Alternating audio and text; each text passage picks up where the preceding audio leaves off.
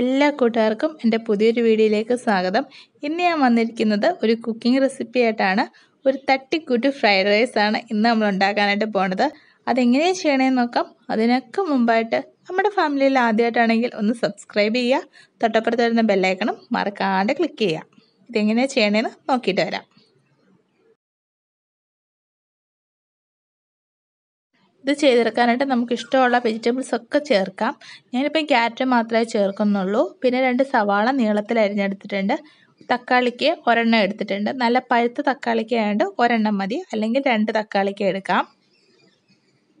ഞാനിവിടെ എടുത്തിരിക്കുന്നത് ബസ്മതി റൈസാണ്. നിങ്ങൾക്ക് ഇഷ്ടമുള്ള റൈസ് എടുക്കാം. എന്നിട്ടത് ഫ്രൈഡ് റൈസിൻ്റെ അളവിൽ നമുക്ക് വേവിച്ചെടുക്കാം. ഒരിക്കലും കുഴഞ്ഞു പോകരുത് റൈസ്. ആ പരുവത്തിൽ വേണം വേവിച്ചെടുക്കാനായിട്ട്. നമ്മളെടുത്തിരിക്കുന്ന ഏത് റൈസ് ആണെങ്കിലും അത് ചൂടോടുകൂടി ഫ്രൈഡ് റൈസ് ഉണ്ടാക്കാനായിട്ട് നമ്മൾ എടുക്കരുത്. അത് നന്നായിട്ട് തണുക്കാനായിട്ട് മാറ്റി വെക്കുക. തണുത്തതിന് ശേഷം മാത്രമേ മിക്സ് ചെയ്യാൻ പാടുള്ളൂ, അല്ലെങ്കിൽ അത് റൈസ് കുഴഞ്ഞു പോകും. അതിന് വേണ്ടിയിട്ടാണ് തണുക്കാനായിട്ട് മാറ്റി വെക്കുന്നത്. അപ്പം ഞാൻ റൈസ് തണുക്കാനായിട്ട് മാറ്റി വെച്ചിട്ടുണ്ട്. ആ സമയം കൊണ്ട് ഞാൻ ഒരു പാൻ വെച്ചിട്ടുണ്ട്. പാൻ ചൂടായി കഴിയുമ്പോൾ ഓയിൽ ഒഴിച്ചു കൊടുക്കാം. നിങ്ങൾക്ക് ഇഷ്ടമുള്ള എണ്ണ ഉപയോഗിക്കാം. ഇതിലേക്ക് നമ്മൾ അരിഞ്ഞ് വെച്ചിരിക്കണം സവാള ഇട്ട് കൊടുക്കാം. സവാള നന്നായിട്ട് അങ്ങ് ബ്രൗൺ ആവുകയൊന്നും വേണ്ട, ജസ്റ്റ് ഒന്ന് വാടി കിട്ടിയാൽ മാത്രം മതി. ഇതുപോലെ സവാള ഒന്ന് വാടി കഴിയുമ്പോൾ നമ്മൾ അരിഞ്ഞ് വെച്ചിരിക്കുന്ന ഏത് വെജിറ്റബിൾസ് ആണെങ്കിലും അത് ഇതിലേക്ക് ഇട്ട് കൊടുക്കാം. ഞാനിപ്പം ക്യാരറ്റ് മാത്രമേ എടുത്തിട്ടുള്ളൂ. ക്യാരറ്റും ബീൻസും നല്ലൊരു കോമ്പിനേഷനാണ്. ബീൻസ് ഉണ്ടെങ്കിൽ അതും ഇതിൻ്റെ കൂടെ ഇട്ട് നന്നായിട്ടൊന്ന് വഴറ്റിയെടുക്കാം. ഞാനിവിടെ 4 മുട്ട ഉപ്പിട്ട് നന്നായിട്ട് അടിച്ചു വെച്ചിട്ടുണ്ട്. ഇപ്പം നമ്മുടെ ക്യാരറ്റും സവാളയും ഒക്കെ ഒന്ന് നന്നായിട്ട് വാടി വന്നിട്ടുണ്ട്. ഇനി ഇതിലേക്ക് നമ്മൾ എടുത്ത് വെച്ചിരിക്കുന്ന തക്കാളിക്ക് കൂടി ചേർത്ത് കൊടുക്കാം. തക്കാളിക്ക് നന്നായിട്ടൊന്ന് സോഫ്റ്റായി കിട്ടണം. അതുവരെ നമുക്കൊന്ന് വഴറ്റി കൊടുക്കാം. തക്കാളി നന്നായിട്ടൊന്ന് സോഫ്റ്റായി വരുന്ന സമയം കൊണ്ട് നമുക്ക് വേറൊരു പാനിൽ കുറച്ച് ഓയിൽ ഒഴിച്ചിട്ട് മുട്ട നമുക്കൊന്ന് ചിക്കി എടുക്കാം. ചിക്കി എടുക്കുമ്പോൾ ചെറിയ പീസായിട്ട് അങ്ങ് ചിക്കി എടുക്കേണ്ട, കുറച്ച് വലിയ പീസായിട്ട് ചിക്കി എടുക്കാം. അതാകുമ്പോൾ കാണാനാണെങ്കിലും ഒരു ഭംഗിയാണ്. കഴിക്കുമ്പോഴാണെങ്കിലും ഇടയ്ക്ക് മുട്ട വലിയ പീസായിട്ടൊന്ന് കടിക്കാനും കിട്ടും.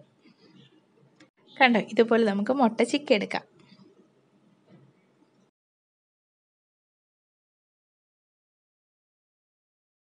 ഇപ്പം നമ്മുടെ തക്കാളിയൊക്കെ നന്നായിട്ടൊന്ന് സോഫ്റ്റായി വന്നിട്ടുണ്ട്. ഇനി ഇതിലേക്ക് നമുക്ക് ഒരു 1/4 സ്പൂണ് മഞ്ഞൾപ്പൊടി ചേർത്ത് കൊടുക്കാം. ഒരു 1/2 സ്പൂണോളം ഗരം മസാല പൊടിച്ചതും ചേർത്ത് കൊടുത്തിട്ട് ആവശ്യത്തിന് ഉപ്പുകൂടി ചേർത്ത് നന്നായിട്ട് മിക്സ് ചെയ്തെടുക്കാം.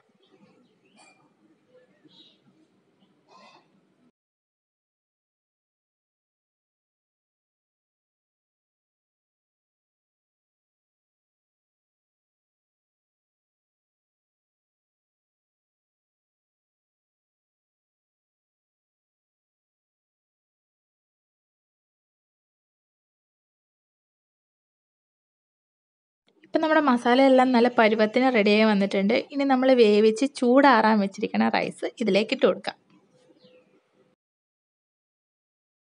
ഇനി നമ്മുടെ മസാലയും റൈസും എല്ലാം കൂടെ നമുക്ക് നന്നായിട്ടൊന്ന് മിക്സ് ചെയ്തെടുക്കാം. കണ്ടില്ലേ, ഒട്ടും തന്നെ റൈസ് കുഴഞ്ഞു പോയിട്ടില്ല. ഒന്നൊന്നി തൊടാതെ തന്നെയാണ് കിടക്കുന്നത്. റൈസ് നന്നായിട്ട് തണുത്തതിന് ശേഷം മാത്രമേ മിക്സ് ചെയ്യാനായിട്ട് ഉപയോഗിക്കാവൂ.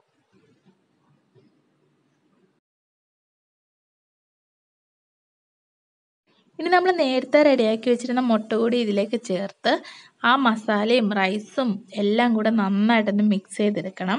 നിങ്ങൾക്ക് സോസ് ഉപയോഗിക്കാൻ ഇഷ്ടമാണെങ്കിൽ സോയ സോസോ ടൊമാറ്റോ സോസോ ഒക്കെ ഉപയോഗിക്കാം. സോസ് ഉപയോഗിക്കുന്നെങ്കിൽ നമ്മൾ ഗരം മസാല ചേർത്ത് കൊടുത്തിട്ടില്ലേ, അത് ഒഴിവാക്കാം.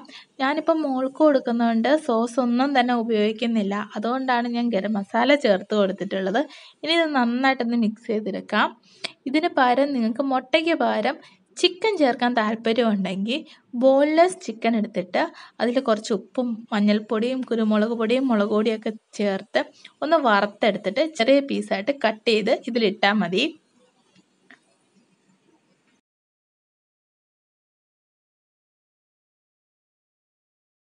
കണ്ടില്ലേ, വളരെ എളുപ്പത്തിൽ തന്നെ ചെയ്തെടുക്കാൻ പറ്റിയ ഒരു ഫ്രൈഡ് റൈസാണിത്.